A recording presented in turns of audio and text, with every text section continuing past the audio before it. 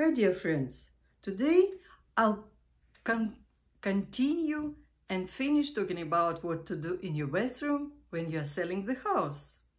So, some other pieces of advice for you.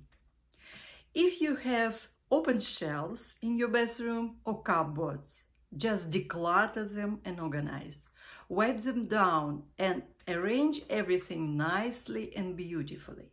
Every buyer wants to walk into the bathroom, and he or she always does it with a heartbreak to see it perfectly cleaned.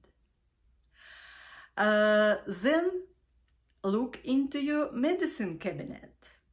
If you have there any expired items of medicine or some other stuff, just throw them away and organize everything very nicely too. Then wash your floor mats and curtains. If you see that you need to replace them for newer ones, just do it.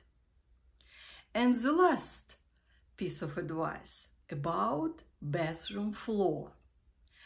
I would rather recommend you to have a wet piece of paper towel or wet microfiber cloth and wipe down thoroughly all baseboards and look into every floor corner and especially under cabinets, because there are always a lot of hair, crumbs and dirt. Just move all this dirt to the middle of your bathroom and then vacuum everything. Before mopping, always vacuum, especially tile floor. Then take a mop with a fresh cover and thoroughly mop your floor. There is nothing must be on your floor in the bathroom. So we are done with bathroom. I hope that my pieces of advice were helpful for you. Subscribe to my channel, leave comments, put likes. See you soon.